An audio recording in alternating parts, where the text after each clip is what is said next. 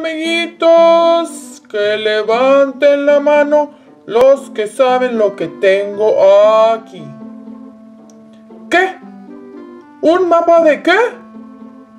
No los oigo. ¿Un mapa de qué?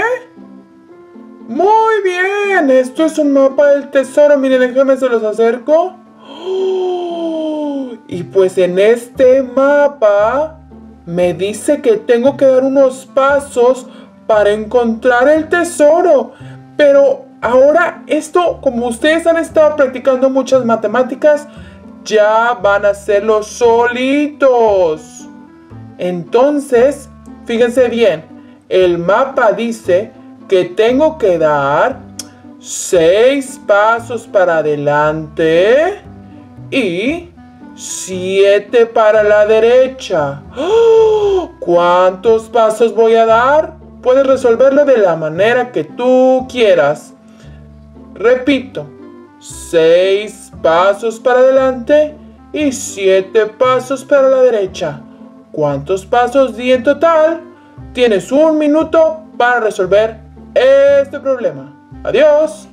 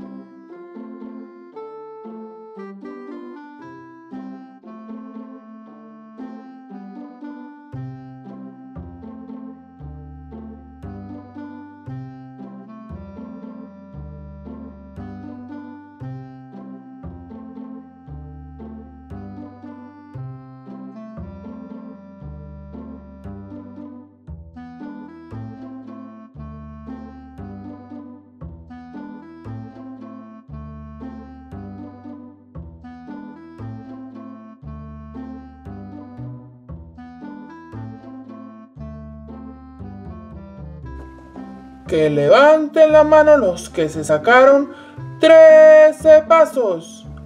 Muy bien. Y pues bueno, a ver, Ame que nos ayude. Primero dibujó 7, porque 7 es el número mayor de 6 y 7. 7 es el mayor. Y luego le agregó 6. Y podemos ver que 5 más 5 son 10. Más 3 pues son 13, ¿verdad? ¡Uy, muy bien! Y con la recta numérica que aprendieron ayer con Sofía the First. Si no han visto ese video, regrésense. Puedes empezar con 7, 8, 9, 10, 11, 12 y 13. Y como siempre hay que comprobar con nuestros deditos cuando son números pequeños así. Y empezamos con el número mayor que es 7, puño cerrado. 7, 8, 9, 10, 11, 12 y 13. Y mandamos muchísimos saludos a Ángel y también a Juan Diego y también a nuestro amigo Lucas de México y a nuestro amigo Daniel de Chile, que siempre nos ve. Y que no se me olvide, José de España, que también nos ve con mucha atención. Y pues nos vemos a la próxima. Bye bye.